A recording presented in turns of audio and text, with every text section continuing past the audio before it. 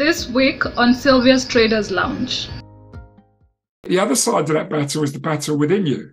You know, you have to be aligned to the style and method you do. You have to be able to deal with uncertainty, complexity, volatility, failure, losses. You have to stay naturally disciplined to your system and your process. You've constantly got to be questioning what you do and trying to look at how can you do it better. Sylvia's Traders Lounge welcomes you all to yet another webinar where we learn, trade, and profit. We shall be giving you trading insights on technical analysis, fundamental analysis, risk management, and trading psychology. So we're truly honored again to have Stephen Goldstein on our trading lounge. And the last time we spoke to him was like 2 years ago, January of 2021. So it's been a long time, but we're truly grateful to you, Stephen, for coming back on our trading lounge. I think people can get more about your trading bio, how you started from our previous interview, but just like a brief snapshot, you were once a trader for like 20 years, and then you transitioned into executive coaching and high performance coaching for traders. So that's how you have been in the industry. And he also is a founder of Alpha Mind podcast, which is currently ongoing. So Stephen, maybe just as an introduction, you can tell us more about your trading journey, transitioning to executive coaching, and where you're at now since the last time we spoke to you. Okay. So I started trading many years ago in the mid-1980s, working for I worked in banks in London on the trading desks, on the FX and rates desks and bond desks at a Japanese bank in London. In the early 90s, I migrated to Credit Suisse, which, as you know, has been in the news a lot this year, which was my first real experience at what I would say is a high profile investment bank slash big trading business where, you know, you're required to be an aggressive trader. And I traded there again, the same markets, bonds, rates, FX. I went through a couple of different roles. I was, you know, initially involved in some market making activities, some arbitrage activities, and then I migrated to becoming more of a proprietary trader, where you're not actually trading any customer flow, you're trading the capital they give you, and you're being proactive in how you take risk. I moved to the German bank, Commerzbank, in the late 90s, and then in the early 2000s, I moved to the banking arm of American Express, which wasn't a big investment bank. Obviously, it's a huge global corporate, but they had a small banking business, and you know, we were allowed to be, you know, just sort of trade the way we wanted in there. So it was more of a proprietary trading role, and you know, it was kind of where I traded. Those were my best trading years. I'd had coaching about 15 years into my career with an executive coach, but it became more of a performance coaching series of sessions, and it was really about me, who I was, how I was. It was kind of the start of a journey of self-discovery of myself as a trader, going inside into me rather than sort of searching for the answers out there in the markets and thinking that there's a better way to do it in the markets, and that more analysis, more research, better systems, that's going to open up a world of trading, but of better performance. But it was actually going into myself that was the turning point, and I became a far more successful trader, far more accepting of risk, far more capable of taking risk after that. And the next 10 years were by far my best 10 trading years. And then a chance conversation with the same coach 10 years later kind of led to me going through a career change. I was looking to take it into the hedge fund world, what I was doing at that point. But my coach suggested, Steve, maybe you want to look at being a coach. There's a need for more coaches in the industry. Um, do you really want to do another 20 years of what is a very stressful and it's a brilliant job, but it comes with an awful lot of wearing away at your kind of your sense of self, and it comes with a lot of anxiety and stress. And I decided that actually I was going to carry on training for myself and start learning how to be a coach, and then working with people as a coach. But actually, that side of it took over, and also I found that trading is something you're either totally into or you're not, and I couldn't do it half and half, and I chose what would be I thought a more enjoyable, quieter route All right. afterwards, and that's where I went, and I've been on a journey of self-discovery, getting up close and personal with many amazing traders, helping them make their own personal breakthroughs, from small retail traders right up to owners of giant hedge funds, and everything else in between across all markets. All right. So I think because we have a few traders who've joined on the call, we'll take this as a coaching session from Stephen. And so maybe you can tell us, Stephen, because you started out as a trader, what are some of the challenges that the people that you coach experience that you relate to, because you started out as a trader yourself? Yeah, well, the big challenge is that the battle is within. It's always within.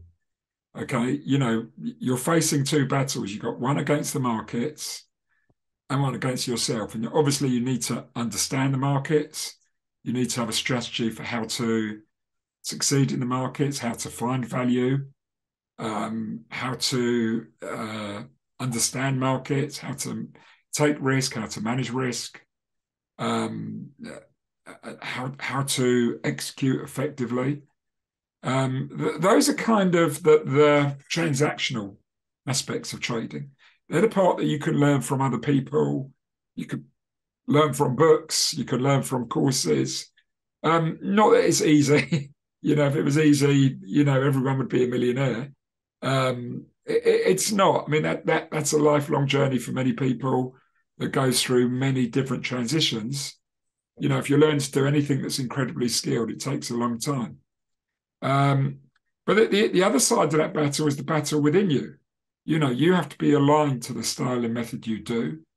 You have to be able to deal with uncertainty, complexity, volatility, failure, losses. You have to stay naturally disciplined to your system and your process. You've constantly got to be questioning what you do, and trying to look at how can you do it better. But more importantly, you've got to try and understand yourself. And that's the bit that most people don't. Most people don't really know who they are. They have an idealized version of who they are. They have an idealized version of how they're going to cope with problems and challenges. And they'll often try and do it like they think somebody else is doing it. But that person is totally different. We're all different. We're all unique. We all have our own. If you think about it, our fingerprint is as unique to us as anything else. Our DNA is completely unique to us, and our personality and our coping strategies, and how we see things, how we make sense of things, how we identify things, how we cope with things. They're all unique. So, trying to bring somebody else's system or method and make it your own is very difficult. You have to kind of formulate your own way of doing things and then become comfortable with it. All right. That's where I go as a coach. I don't coach people on how to work in markets or which method of analysis you use or which approach to trading you use. There's a myriad of approaches. And that doesn't really matter to me, but it matters to me how they are when they're doing it. And that's where the battle is. All right, cool, understood. And you're an author, and your book will be coming out soon, Mastering the Mental Game of Trading. So you can take us through your presentation and what people can expect from your book, and then we can get to learn more from that.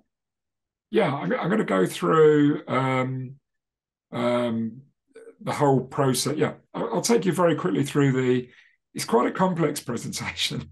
So it introduces a couple of the main models that are part of the book. The book won't be out till January yet. It's still going through the editorial process. And then it's got a lot of work to do around typesetting. And I'm not an expert in putting a book together. The publisher's in charge of that. And they have a publishing timeline. So it's not completed yet, but I'd say it's about 95% of the way there. But I'll take you through the presentation, which captures some of the ideas which I've developed through my work as a coach, that's come from my experiences as a trader, and is also part of the many thousands of hours of conversations I've had close up with some incredible traders, from incredible small traders doing it at home on their own to incredible big traders working at some of the largest funds in the world.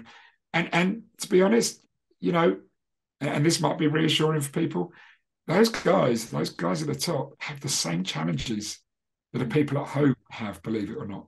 They suffer the same self-doubts, the same insecurities, the same loss of form. They just have bigger money to play with. But I'm happy to take you into the presentation now if you're ready for me to go there. Yeah, you can share your screen and then we can just dive right into it. Okay, so let me just get this into presentation format. Right. Okay, and let me hit screen share.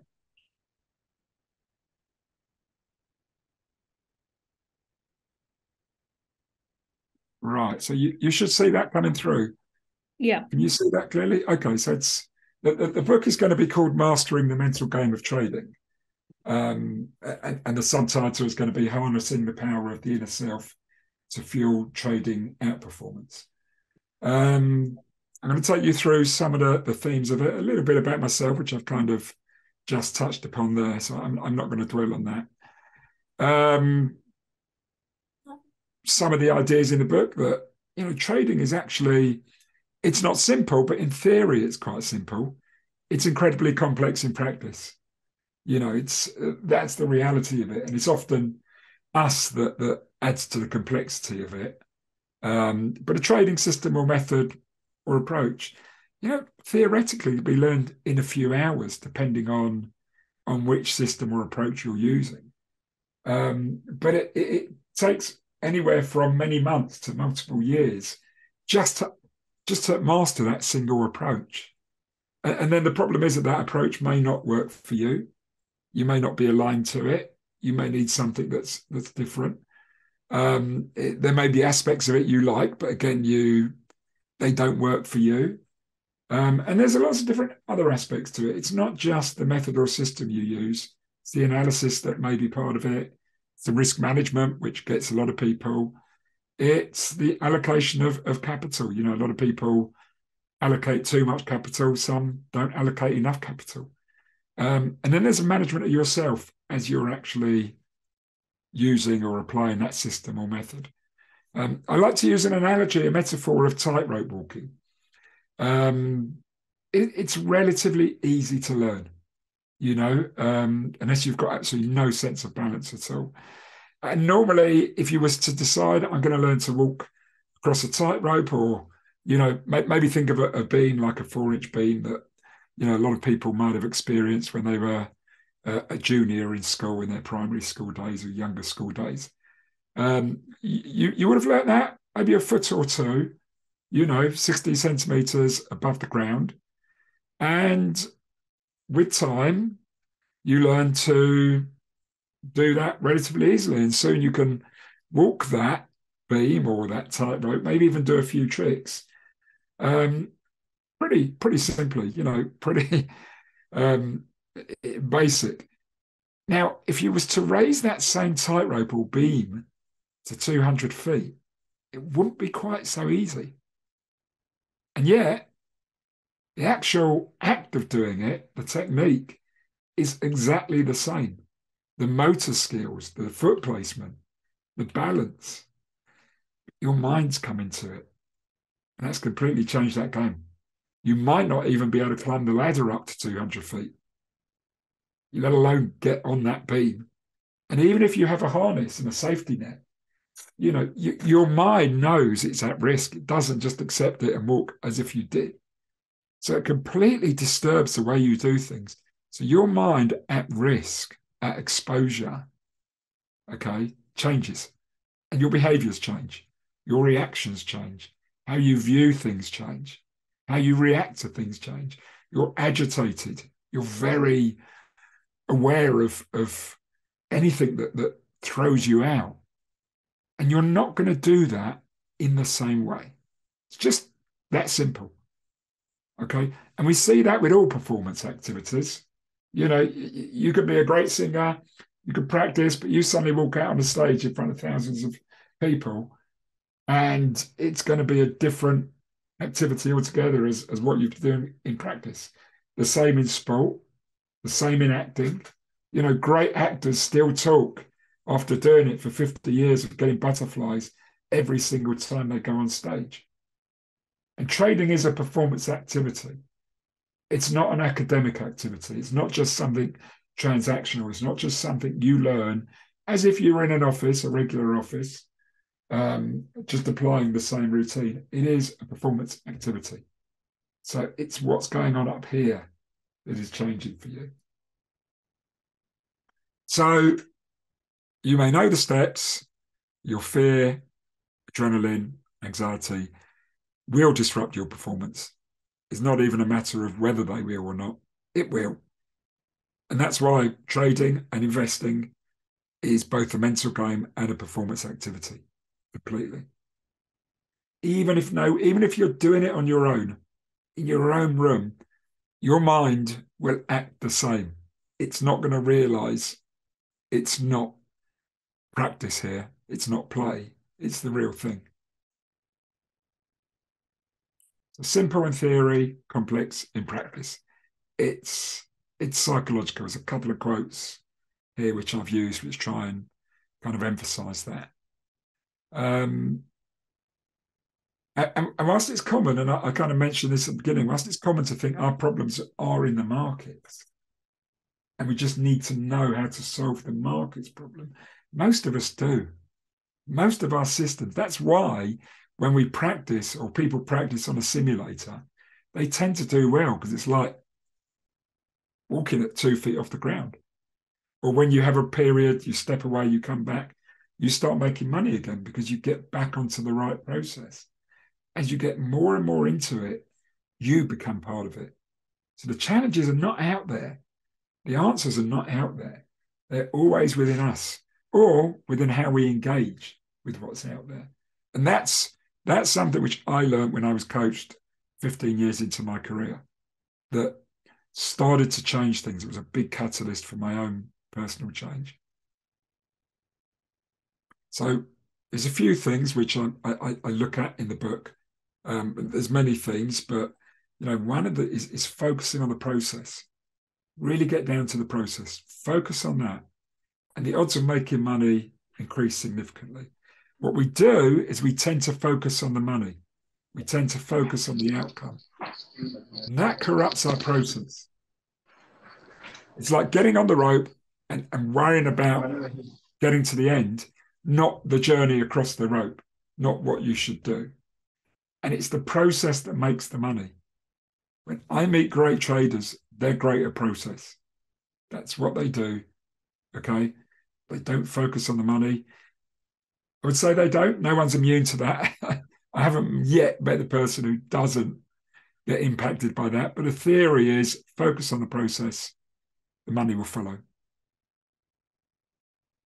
So what I'm going to show you now is something I call a performance process cycle. Now, this is a tool which it becomes a framework for how you engage with your process, how you engage with the markets. It's something which I've developed over the years through my own experiences as a trader, through my own experiences as a coach.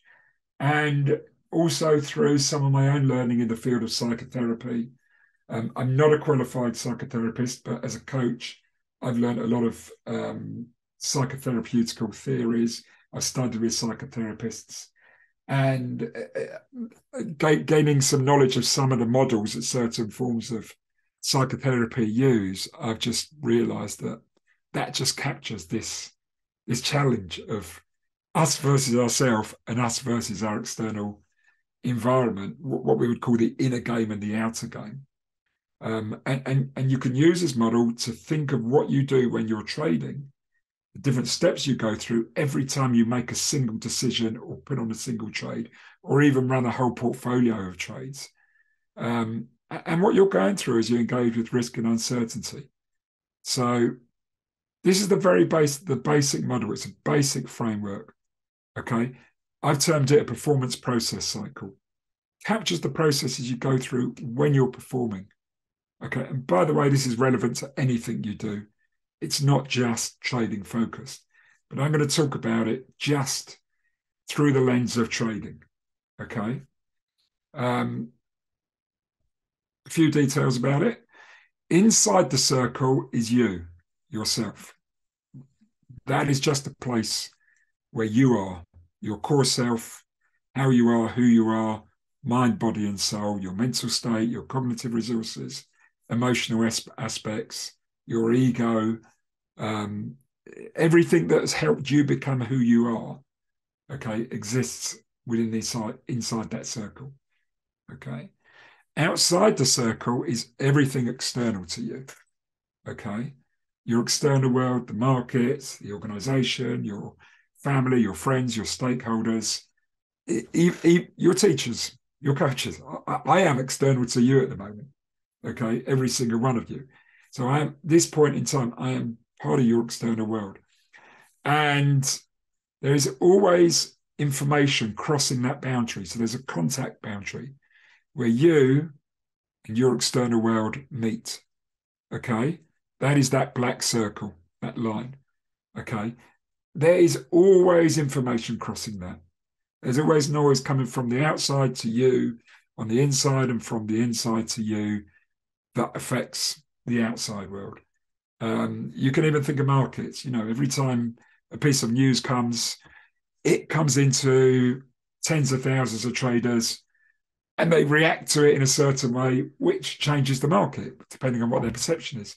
So that exchange of information across that line, that changes you, and it changes your external world. It's a reflexive process, reflexive in nature. And that line, that black line, that's where your mental game is played, where those two worlds meet. Okay? That is the mental game of trading.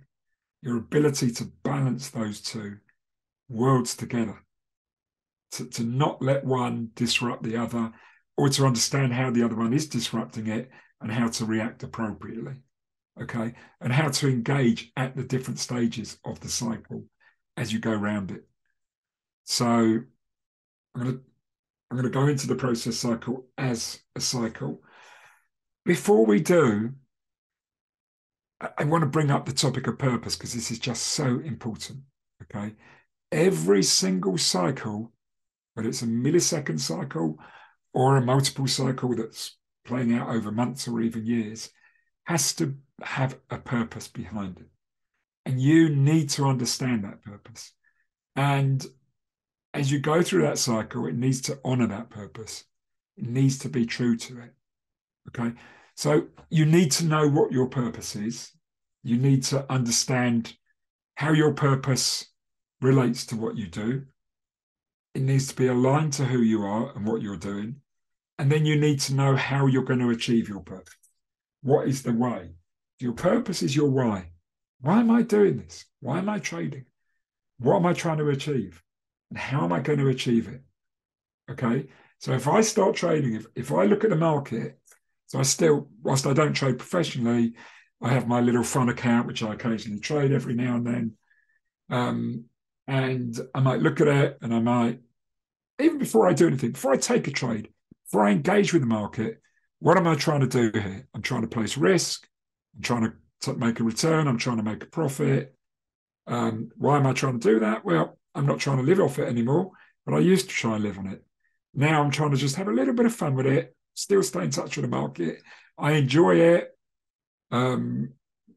It keeps me engaged with trading in a way. And what is the way that I do it? Well, that's been formulated over, 3 decades. I put a certain amount of money at risk. That is what I'm aware of. That is what I'm willing to lose on a trade or a trade idea. Then I know that I'll look at the market. I'll wait for perhaps a trade idea to manifest. I'll decide my particular style of trading, which is to think, well, what is the potential return on that trade? What is the risk reward? Is that something I'm willing to take? And then I know how much I'm going to commit to it. And then I'm going to know where my stop is going to be, because it'll be based on probably a technical level or maybe a fundamental rationale. But I'll know a level where it's going to be. And that sets the position size for my trade, because it's going to be related to how far my trade is from the entry and the potential stop. I may have a strategy if I think it's got a long-term move ahead of it, where I know I'm going to add more as it moves past a certain level. I know where I'm going to move the stop up to. I know how much extra I'm going to add. And that'll allow me to build a larger trade. And then I have a profit target, and I'll keep moving the stop. And I know that my way is I'll never risk more than that certain amount to start with as the trade builds. That is my own trading style. Okay, that is my way. There are lots of different ways. I'm not going to say, what your way is or anyone else's way. But I know before I start, that's what I'm going to do. I know my purpose. I know why I do it. I know the way I do it. Everyone must know that. If you don't know that, you're going to get into trouble. If you don't know your purpose, you're going to get into trouble. And by the way, goals have to come from purpose. If you just set a crazy goal with no relation to your purpose, your way, your resources, that goal becomes mostly unachievable. Simple example, someone who said to me, Steve, I've got a $10,000 account. I'm looking to turn it into $1 million within 2 years. And I'm kind of laughing. I said, it's just not realistic. It's not linked to how much money you're trading with, how much risk you're going to take. So it was a pointless purpose. It was a goal set without a purpose. And then once we started exploring his purpose, how he trades, then he can start coming up with some realistic goals that were achievable. That was 15 years ago, by the way. I wasn't actually a coach at that time, but he's still trading 15 years later, and he did very well. So he aligned his purpose with how he is. So each process cycle must have a clear and explicit purpose behind it. That purpose should fulfill some aspect of a person's job, role, function.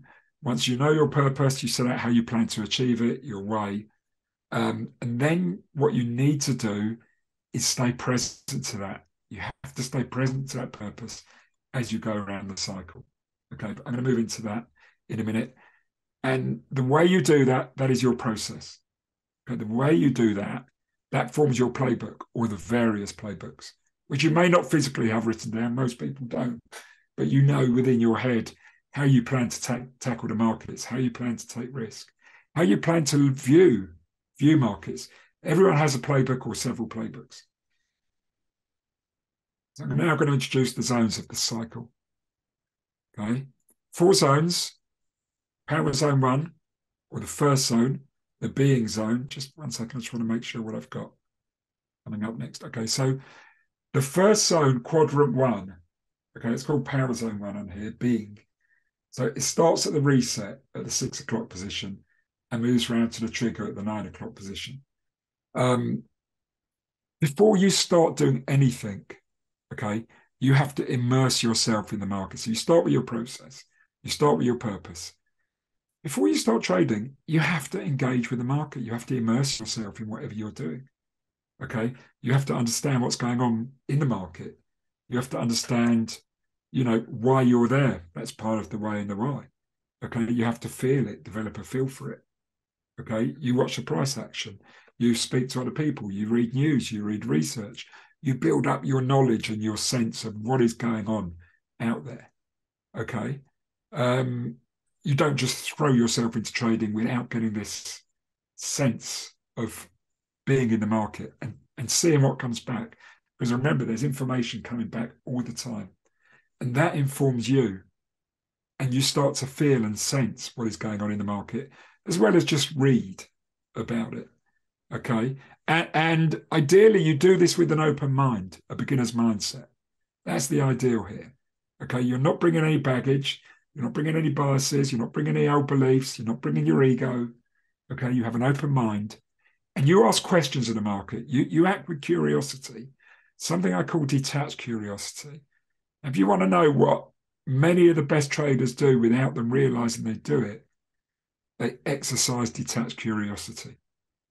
Okay. They don't just accept that they know what's happening. Okay. They are quite happy not knowing. Okay. They hate being asked, what's going on in the market? What do you think? I hate that because it really makes them having to start thinking they know what's going on. So they go in with an open mind. And this the reason I call the being phase power zone 1 is this energizes you before you even start. Okay. It gives you power. Okay. So you haven't started trading yet. You're getting into the right mindset. You're building your mental capital, ready for what's about to happen once you're in the market. Okay. You now move to the second zone, production, call it the activity zone 1, because this is the first part of the actual trade you're engaging in. You won't have to trade on yet. Okay. But you're now, a trigger event happens. It could be a piece of news. It could be a piece of research you read. It could be just hearing somebody else say something that triggers you to think about something. It could be a system trigger. You might be running a system. It could be a technical analysis move, a certain level breaks, a certain level holds maybe, depending what forms of analysis you're using. Or you just sitting there and you're feeling the sentiment and you're sitting there, okay, this isn't going any lower. This has got some negative news, but it's struggling to sell off. There's a lot of sell orders going into the market. There's a lot of selling and it's struggling to push down. So I think this could be a good buy area. So there's your narrative forming from all your interpretation of these triggers. Okay, whether it's a systematic interpretation, whether it's, it's got something more solid behind it in terms of being a fundamental analysis of a situation, or whether it's based on some technical signal, or maybe all three of them. But you now have a narrative start to emerge, a story, an idea starts to emerge. And that is where the trade starts to happen. Then you move forward to the action point, the act. But you're not there yet. Before you act, you have to decide, am I going to take the trade? How am I going to take the trade? What size? What are my contingencies if it goes wrong?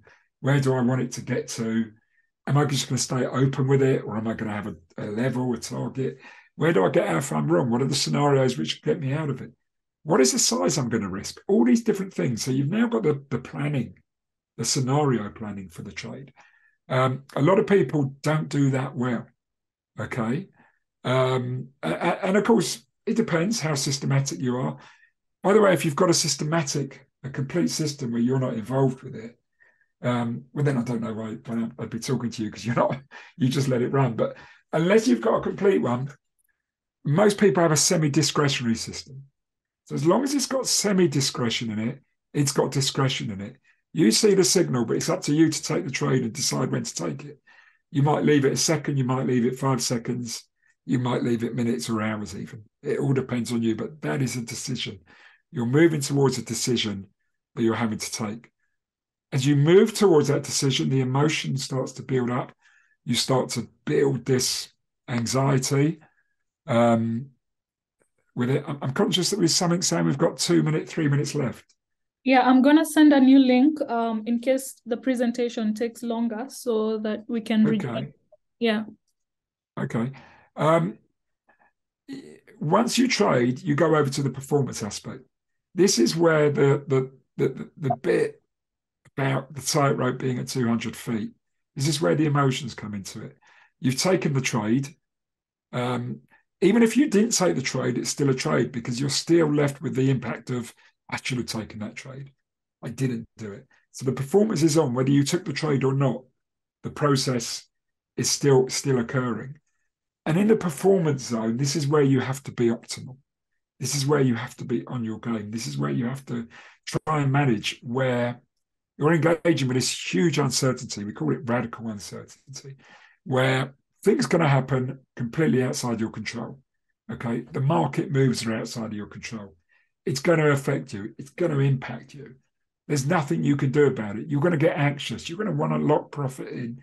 You're going to want to maybe move your stops. You're going to want to, even, you might not have put the trade on because you feared losses, or you might have put it on without a trigger happen, without a full signal yet, because you feared missing out. There is so much going on here. You may have put too much size on or not enough. The list of things that could be happening here is endless. You may get nervous or anxious once it's on and remove it. You may increase risk size as it goes on because it's working well. Even though that wasn't part of your plan, you've now got too much on. There is so many things. Your mental capital gets eroded during this aspect, during this part, okay? And then you get to the outcome. The outcome is, well, did it work out the way I wanted? Okay, did I make, not so much did I make money or lose money, okay? Was this the outcome of the process that I wanted? Okay. A lot of people mistake outcome for making money. You know what? You can have a great process, but the market went against you. It's a random game. Okay. But if you stuck to your process, that's still a good process. Okay. So you've got this activity zone, the performance zone, the upper quadrant between, say, midnight and 3 o'clock in the morning. And now you get to an outcome. You've had to manage yourself through that. And your mental capital was drained through that process. And you would have needed something called mental fortitude, think of resilience, to be able to stay on process throughout. And then we get to the final zone, the letting go zone. This is where the game is won, okay? More than any other zone. Okay? It's a psychological zone. It's not part of the physical part of the trade, but we have to deal with the outcome. We have to get closure on what happened. We have to accept what happened, whether it's positive or negative. And we have to let go and return to balance in the face of what will be a lot of triggered ego responses, a lot of heightened emotions. We may be disappointed with the outcome. We may be celebrating. We don't want whatever happened and the ego that goes with it to take over our process and throw us off process and take charge. So I'm going to show you, I'm going to move forward to looking at some of these aspects very quickly and why letting go is the key. Okay, so let me just bring something. I just want to show you that this cycle can be seen as a wave as well, which in this sense, it gives you a chance to see that it's got a continuation element to it. It doesn't just end, it starts the next cycle. And you might have multiple cycles going on. And I don't want to confuse you too much, but you'll have small cycles that are fractal to much bigger cycles going on as well. And at that very bottom, when you complete the cycle, you ground yourself, you reset, and you go back to your next cycle, hopefully balanced. The big problem is that if you don't ground yourself and you don't go through that reset, this is what happens. And this is where the damage starts to happen. Okay, you start spiraling. So what I'm showing here is the cycle overlaid by the emotional donut.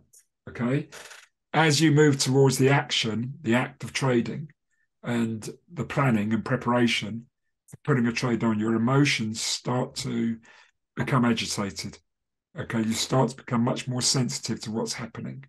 Okay, and that starts to drain your energy, your resilience, all those aspects. You're much more likely to become engaged. It's almost like you zoom in.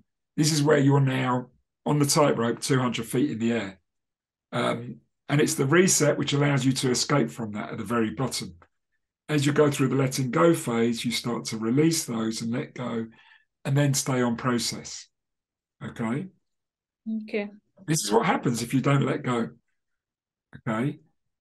You rush back and you short circuit the cycle, and you miss out the reset, you miss out the trigger, you miss out the planning and preparation, and you start acting without thinking. Okay, you have a shortened process now. You rush straight back to act. Think of a time where you've just taken a trade, you've taken it off, you've made some money, and then you think, oh, I shouldn't have taken it off. And you just rush straight back in without thinking about what I'm going to do. And then usually you turn your profits into a loss. Okay. So what happens is once you start short circuiting the cycle, you continue to short circuit it. Okay? You're no longer on your own performance process cycle. You've now started your own suboptimal cycle. What happens is you go through the performance without thinking, okay? And this new cycle starts to take shape. Once you start doing that, you start repeating that. And this feeds on itself and you start spiraling. And you start repeating it. And you barely leave that high emotion stage. You barely let go. Okay. You become controlled by the market. You become almost owned by the market or owned. And this is your ego doing this, trading without thinking. Okay. And you become anxious. You become stressed. You're not on process anymore. If you look at this, okay, I should stay in there. Sorry, let me move back to there. When you're spiraling, you're not in that section one. So I talked about the being phase. You're no longer going through that. You're no longer immersing yourself in the market without ego, without bias. You're no longer curious. You're no longer immersing yourself, asking questions, getting the feedback from the market. You're no longer going through an active production process for each trade. You're just reacting to whatever the market is doing. That's where subpar performance becomes baked in. And this is what I call the trader's death spiral. And you can see it on the wave format, what happens here. If you stay on process and do the full waves, your performance potential is high. You can see that at the bottom here. Once you stop resetting, okay, your performance potential declines. You may still be making money. You may not be losing money yet, but you're creating the conditions for you to start losing money. Okay? Your actions become increasingly owned by the market. Your ability to be objective fades away. You're not resetting and you become owned. That's what this looks like. Think of losing the plot. It's another way of talking about it. The only way you exit that spiral is to let go, is to engage with the letting go process. This is why this is the key, okay? The ability to let go. And when I work with people, I've noticed the masters, the super traders, they are so much better at this than everyone else. I'm not going to say they're perfect because no one is perfect, okay? And I'm not going to say they have their moments where they lose it, where they go on tilt or they lose the plot. No one is immune to that. We're all human, okay? But they do it better than everyone else. And this is why letting go is the super skill of great trading, okay? All right. By letting go, you're able to get back to that first power zone and get back on process and engage with it. Now, there is more to this presentation, but I just wouldn't have time to go into it. But that's the title, that's the cover of the book, by the way, when it comes out, which is another 8 months away. But they've done the cover already. So, but I'm happy if I don't know how long you've got, if you want to just maybe give a few questions in the 5 minutes, maybe. Yeah, so thank you for taking us through that in-depth presentation and also like an overview of what we should expect in your new book. And then also you will let us know when the book is out so we can be able to purchase it via Amazon or any other site that it shall be published. Meanwhile, I think Kish had a question. So we are opening this session for Q&A. Also, my takeaway is that from all that presentation is that trading is a performance activity, and when we let things in our minds, that's what really affects our performance. Anxiety and adrenaline disrupts the performance, and in as much as you have the skill set. So thank you so much, Stephen. That's okay. Yeah. So Kish, maybe you can unmute yourself and I thought you had typed in a question in the first session, then we can open the session for Q&A. I saw a question about journaling, so I never answered it at the time, but he did mention, I didn't see the full question, I just saw the word journaling on there. Okay, Journaling, I say, go ahead. Okay, the question was, do you use journal to structure your thinking? And if not, what is your self-assessment plan? Right. So yeah, well, the idea behind the tool is to give you a structured approach, a framework for engaging with the market. In terms of your thinking, I'm not quite. Did you say how do you structure your thinking? Could you just repeat the first part of the question? I think Sorry. she asked, do you use journal? Do you use a journal to structure your thinking? Oh, do I If use not, a journal? Yeah. I used to use a journal. I don't know if you can see the wall behind me, but there's a whole series of ring binders that I used to use when I traded. And they were part of structuring my thinking and my thoughts on the market. But they were more important as a way of reflecting on my process and what I was doing and how I was engaging with the market. That was more important to me. You can find out a lot about yourself if you keep a journal.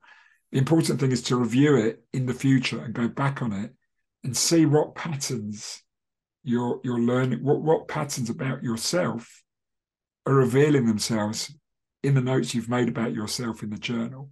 And I use a particular format called a 331 format, where you ask 3 questions of yourself every day or every week if you don't want to do it every day. It's what 3 things did I do well?